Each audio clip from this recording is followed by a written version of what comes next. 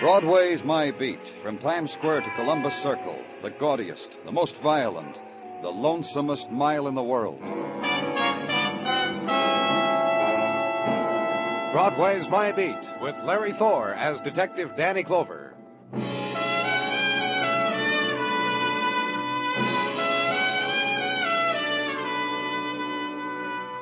In the cold of winter, Broadway is seen through a misty chill. And it's that time again. Make the big wish, Palm Beach, and the 15-day tour to sunny Cuba. Make the annual excursion to the Travel Bureau to ask prices. Then step next door again and purchase the steaming Knish against the blasts of January. And the next door down, and stand under the music shop loudspeaker and listen to the record of La Cucaracha. Button up your overcoat. Walk Broadway. It's touched you, and it can never rub off.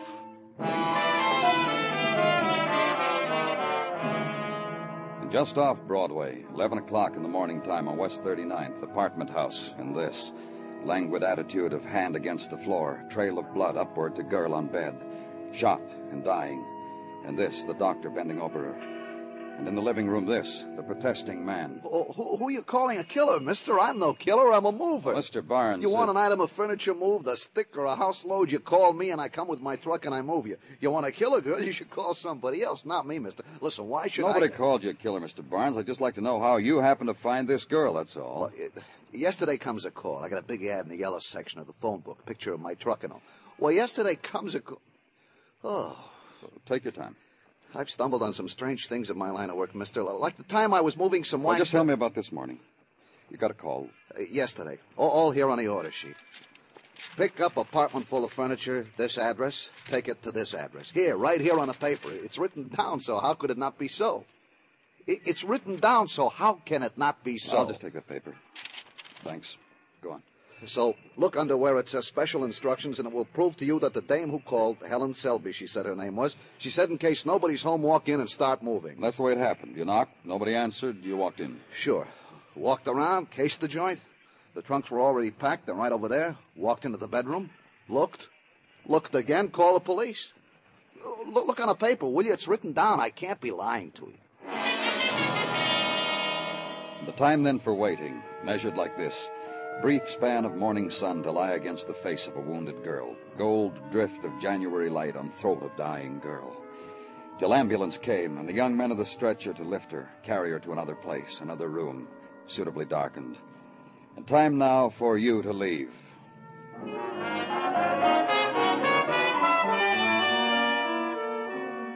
Ride then through late January City, uptown and east to where river reflects late morning and shadows of men staring into it. And late morning wishes cast into its waters, and uptown into the 70s, to a delivery address on a moving man's order sheet. 1212 East 78th, brownstone house, January trees in concrete wells against its facade, lace curtains, stoop, freshly scrubbed.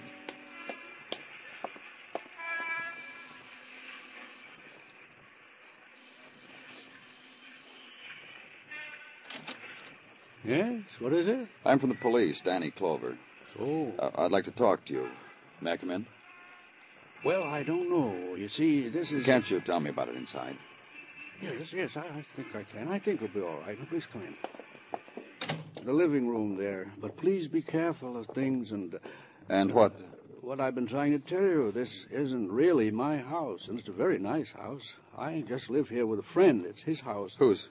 Leo's. Leo Pearson. Oh, I'm sure your friend won't mind, Mr. Alex Ewing. And I'm not sure that Leo won't mind. He's very careful about his nice things, and so am I, and we get along real fine together. You see, Leo is a very lonely man. Oh?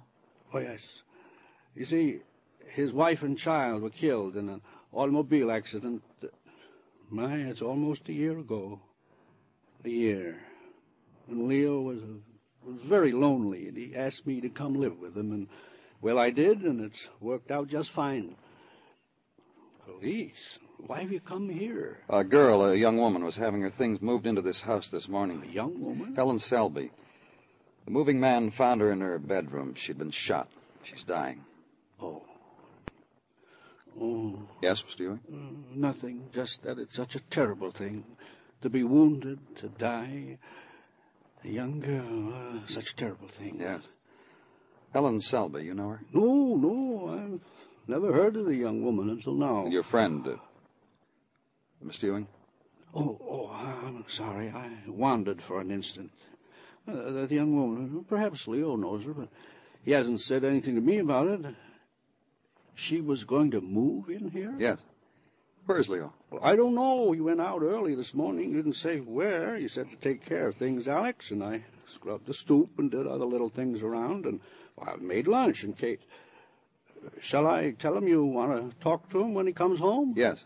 I'll do that. I'll tell him first thing.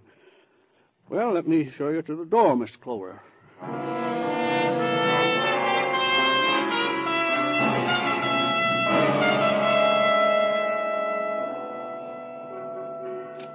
Danny? Come on in, Muggavan. I got a few things here. Items on the girl. Yeah, here. The name's Helen Selby, all right. Went through her packed stuff, found this driver's license from California, thumbprint on it, checks with the girl's okay. What else? 23 years old. Let's see, yeah. Yeah, what? Oh, take it easy for a minute, will you? I'm trying to figure out my own notes. Yeah, she's employed as a secretary at the Sun Up to Sundown Trucking Company. Sun Up to Sundown. Great, huh? Where's it located? Downtown, Danny. Perry Street. I got the address here somewhere. Do me a favor, Muggavan. Sure. Give me the address. Thanks a lot. And the Sun Up to Sundown Trucking Company is easily found. It stands out from the rest of Perry Street because the grime of its brick facades is emblazoned with yellow painted suns. Sun ascending, sun descending. And the entire miracle powered by great stake trucks. And the demigod at the reins of the cab wearing the billboard grin and a winged helmet. And inside, the golden girl, marked receptionist. Sunflower behind beat-up desk, who slides out from behind it, the better for you to receive the impact of her slim stalks. Also happens to handle office personnel. Can tell you all about Helen Selby. Hired in December for the winter rush. Clerk typist, $57.50 per. Here a week and a half when glommed onto a driver, Chris Miller. Other personnel, it has taken as long as 5 weeks to glom onto Chris Boy. And if you're fast on your stems, boy chick, you might catch Chris by the loading platform, truck number 367. Right through there. And if it's no burden, mention to Chris, reception was inquiring after his health. And slim finger on a buzzer, and a door is released. A corridor, then loading platform, and truck 367, and the man standing beside it. You Chris Miller? Some other time. A fella got a schedule eating on me here. Police, Chris, look. You'll explain up front after how you follow the schedule up, huh? I was told you know Helen Selby. You got all sizes blabbermouths here on you. You know her? Oh, you want to know it, too? I'll give you a knockdown. State your qualifications. Your girlfriend's been shot. She's dying.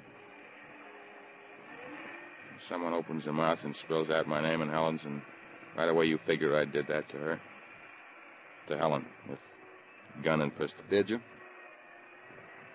I don't know her long enough to get that excited about her. That kind of emotion in me, she hasn't had a chance to stir up yet. You'll tell me about it, Chris, about the emotions between you and Helen, I mean. Helen, dying? Yeah. Where? Police emergency hospital. I get a chance from the schedule. I'll check her there. Right now I got no way to make it work out. Here or downtown, Chris? From New Year's, she came out here for something, for a platform. Happened to let a remark drop. There was a whole new year ahead of her with nothing in it but her so far. I happened to remark how come tan on her face, on her arms. She said from California. I heard from California could be a blast, so I invite her. That was New Year's. After that, a few bars and a few movies, a couple of dances, records in her apartment, that's all. Helen and me and Helen, our match. Look. Yeah, I know. Schedule.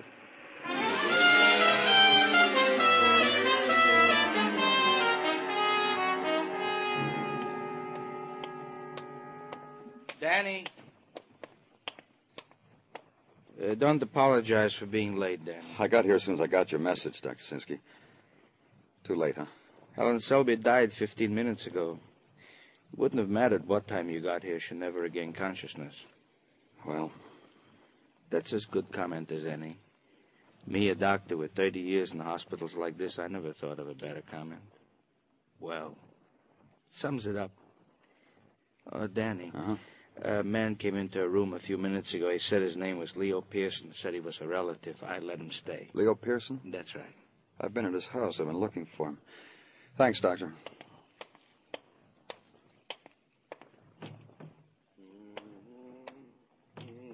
Mr. Pearson?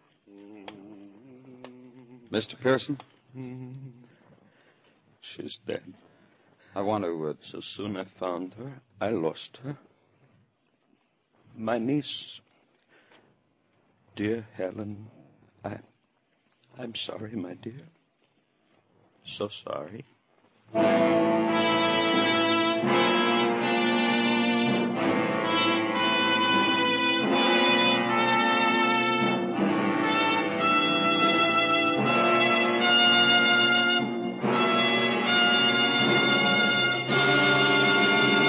You are listening to Broadway's My Beat, written by Morton Fine and David Friedkin, and starring Larry Thor as Detective Danny Clover. Truly a leader in its field, your Sunday night playhouse has for years made a specialty of historical dramas and literary adaptations. Every week, Lionel Barrymore is your narrator and host. Tomorrow night, again, on most of these same stations, enjoy your Sunday night playhouse, presented by CBS Radio.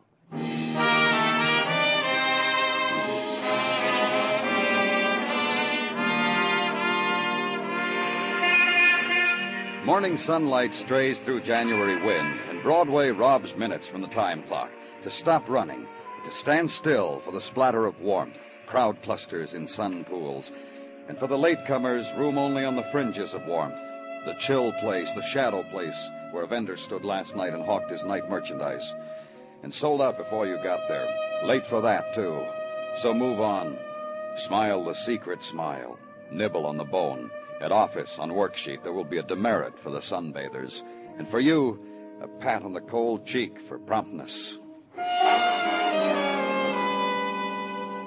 In my office at headquarters, a man who last night had stood at the side of a dead girl, a murdered girl, who had not wept, who had sung some tuneless thing, a man of regret. She had loveliness, a gentleness also, Helen Selby. Mr. Pearson. She offered these to my house and to me, and there could have been happiness in it.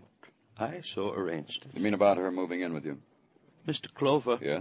You were in my house. That's right. Then you saw how I live. It's a nice house. Your friend? My friend Alex. He told me of you. You know of Alex? Well, that he's your friend, that he lives with you. That he said he knew nothing about Helen Selby. Alex, to me, was once a partner in coin collector business many years ago. Alex was a man without poise, without serenity, and because he was so, he sold to me his share of the business and squandered the money, became a man of pity. I arranged for him a place in a home for the old and the helpless, home for the men of pity. Then you took him out of there and brought him to your house. You know of my wife, my son, you know of this? Well, Alex told me they were Killed, struck down in an accident, taken from me, and I was alone. And one day I thought, Alex, of course, Alex, and I brought him to my house. About Helen Selby. Tell me about her. Of Helen? How you met her. How you got to know a young woman well enough to ask her to come live in your house. Helen is kin of my wife's blood, and I am an old gentleman. What was she to your wife? Niece to my wife. Child of my wife's sister, who was in California many years. Then you knew her before she came to New York? No, I did not know of Helen. Her mother, my wife's sister, is dead now many years. Of the child, we had known nothing until Helen came to me, to my house. When? Maybe a month. Helen came, say to me she is of my wife's sister, show me old letters such as between sisters, show me an album of pictures when she is baby. And the thing came quickly in my thoughts. What thing, Mr. Pearson? Mr. Pearson? And the laughter of youth and the touch of youth. Helen said to me once, "How lonely you must be, old gentleman." How quick are the eyes of youth. And you asked her to come live with you? Yes, I asked her, and I said to her, with your husband, too. Stay with me, Helen, this big house. For you, for... Husband? She'd tell me a boy she loved, a boy who wished to marry her. I have a big house, many empty rooms, and nice things for a girl. Now it's again death, and only death, and rooms of He's not gentleman to cry before. He's not...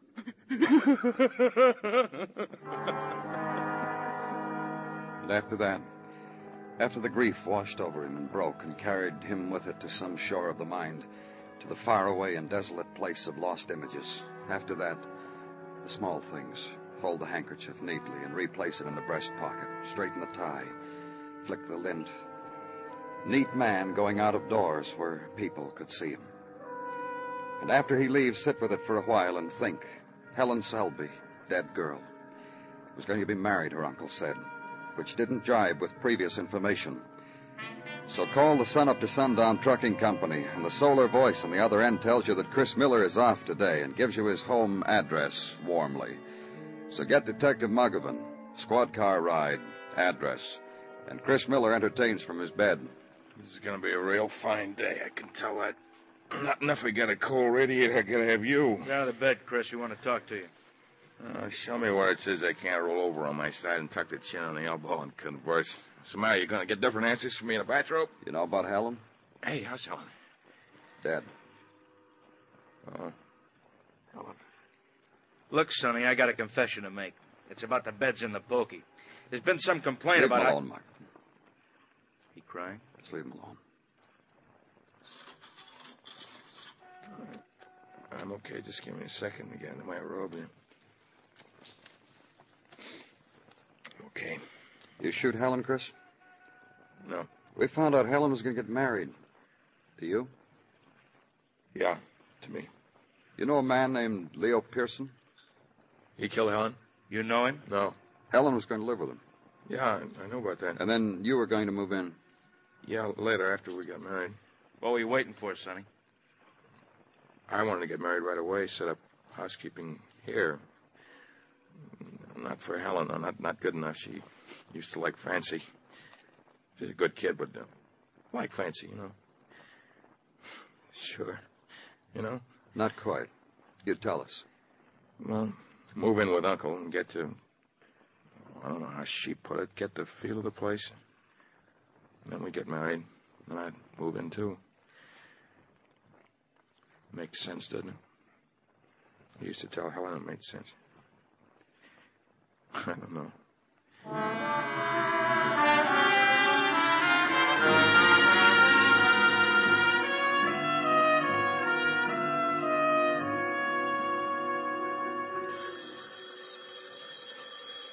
Telephone's ringing, Danny. May I, Danny? Oh, of course you may, Gino. Thank you kindly. Lieutenant Clover's office, Sergeant Tartaglia at this end. Yes? Oh, I see. I will do that.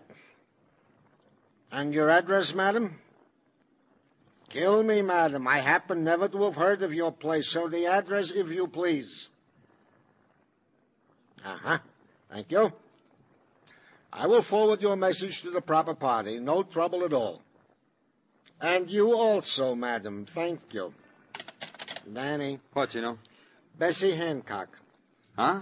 Miss Bessie Hancock of the Hancock Home for the Aged, 190th and Riverside Drive. She has read in the papers of Mr. Leo Pearson of our current murder case, and she has certain information which may or may not be important, she said. Also, Order the squad car, Gino. Of course, Danny. Goes without saying. Ride uptown now along the road that bans Manhattan from the river. Riverside Drive and chill afternoon. 190th Street. Look across the brown water to the Palisades. And make a turn at the sign of the clenched fist and pointing finger. Hancock Home for the Aged. Gentle and loving care. Park the car and walk through the swinging gate. Up the path, lined by last year's grass and last rainfall's footprints. The porch, with an old gentleman on one side of the steps, an old lady on the other, rocking. Faster, a stationary race between them. The lady who answers the door has a lorgnette pinned to one side of her blouse and a watch pinned to the other. Yes? I'm from the police. My name's Clover. Yes, won't you... Oh, just a moment, please. Still angry, Mrs. Cochran? Oh, don't be. That's Mr. Setlin's way, that's all. He wants to talk to you, don't you, Mr. Setlin?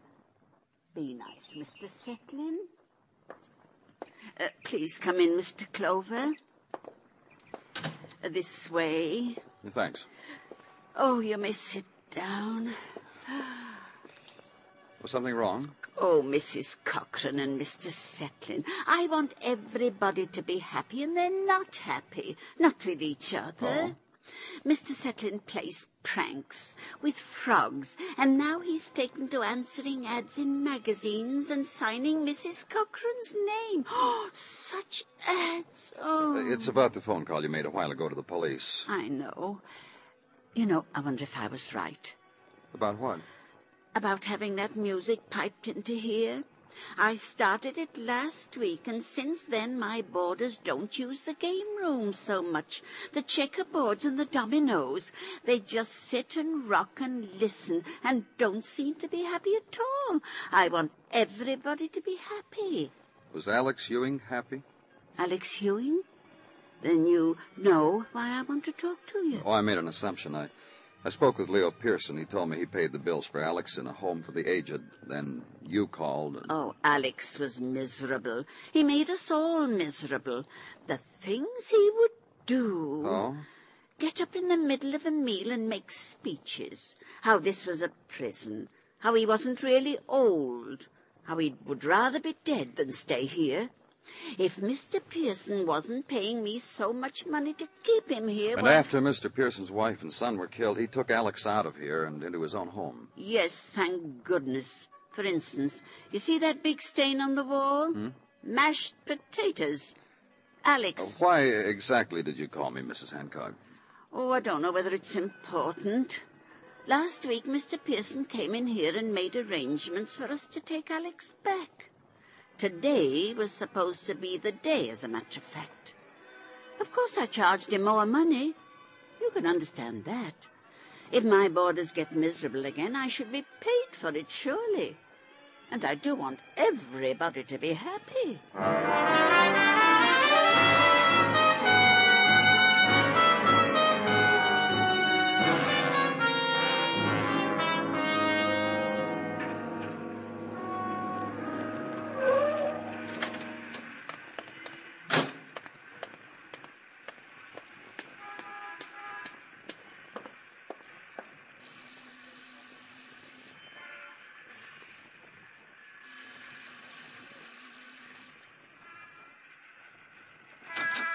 Mr. Clover. Good evening, sir. Good evening. Hello, Mr. Pearson. Mind if I come in? Please do. I'm pleased to see you. Thank you. Would you care for some wine? Thanks, no. Is Mr. Ewing here? Did I ask a funny question? No, forgive me. It is only that Alex is in the library poised over a chess problem. Therefore, he is here, and he is not here. I'd like to talk to him. We will go to him this way. Alex? Don't bother me. Go away. Castle to King 4, Queen to Bishop 4, and mate. In another minute. Perhaps Mr. Clover's in a hurry. What? Look up, Alex. Good evening, Mr. Clover. Hello, Alex. And now we will chat. Leo. Yes? We were having a very fine evening. What does Mr. Clover want? Ask him, Alex. I'm sure both of you know. It's about the murder of Helen Selby. More questions, Mr. Clover? I've told you everything. I've told you... I'm sorry, Mr. Pearson, but you haven't. I don't understand. About Alex here. I've got nothing to do We're with quiet a minute, Alex. Let's hear what Mr. Clover has to say. Very well, but I have nothing to do with any of it. What haven't I told you, Mr. Clover, about Alex? But you were going to send him back to that home for the aged. Not now, not anymore. Alex? Yes, sir? Tell me about that home. I don't want to talk about it. It's all right, Alex. You're not going back there. I understand you weren't happy there, Alex. It was a prison. Why should I want to talk about it? I was there. It seemed very nice. Why do you say it was a prison? I'm 62. I'm not old. Alex, friend. I'm not old. Old is when you're ready to sit in a chair and rock. Old is when no one wants you. Alex. I'm not going back there. But Alex, I told you you're not going back there. Now let's talk about Helen Selby. A lovely girl. Whoever killed her, what reason could he have? I think I know, Mr. Pearson. I'm not old. She called me an old man. You said you didn't know her. Know her? I talked to her once. Well, a schemer. I could tell that. When did you talk to her? She was here once for you. I sent her away. Schemer. Something like that, what I was going to say. I think she was going to move in here, she, later her husband. And take your house over. Already she convinced you to throw me out of here, to send me back. That's why you killed her, isn't it? I'm not an old man. You killed her because it's on account of her you were going back to that place. Alex? Here's where I'm happy, Leo. You killed her? Yes! Killer, murderer! What are you? An old fool. Let a young girl come in here and walk around like this and talk like this. Yes, Uncle. Yes, Uncle. I know how she talked. I know how she walked. I watched. She was my niece. Welcome here. I wanted her We here. better go, Alex. Like this, Leo. Like this. Like this she walks. You fool. You lonely fool. This man's taking me away, and you're going to be alone. Big house, Leo. Lots of rooms. Lots of echo, Leo. Take me away, Mr. Clover.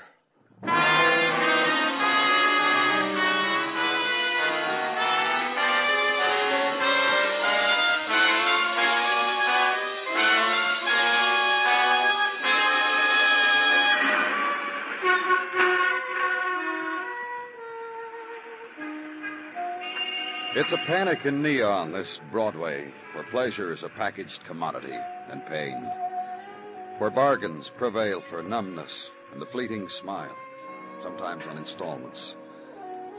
It's a place that dares you, and one way or another, it'll rock you to sleep. It's Broadway, the gaudiest, the most violent, the lonesomest mile in the world. Broadway, my beat.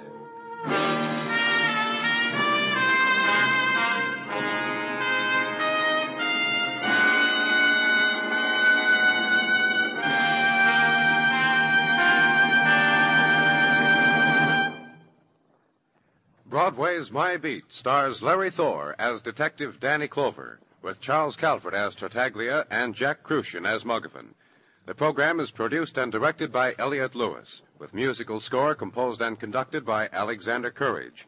In tonight's story, Herb Butterfield was heard as Alex, and Lou Merrill as Leo. Featured in the cast were Gloria Gordon, Hy Averback, and Lamont Johnson.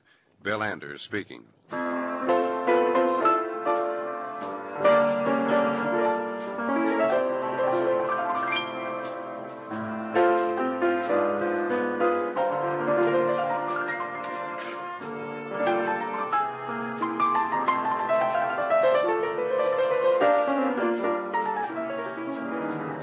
Every Sunday night all over America, everything stops with the laughter when it's Jack Benny time on CBS Radio.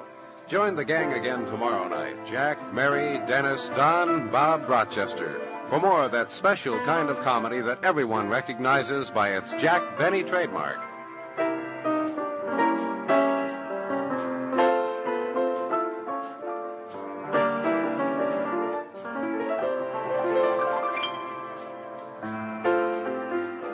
America now listens to 105 million radio sets and listens most to the CBS radio network.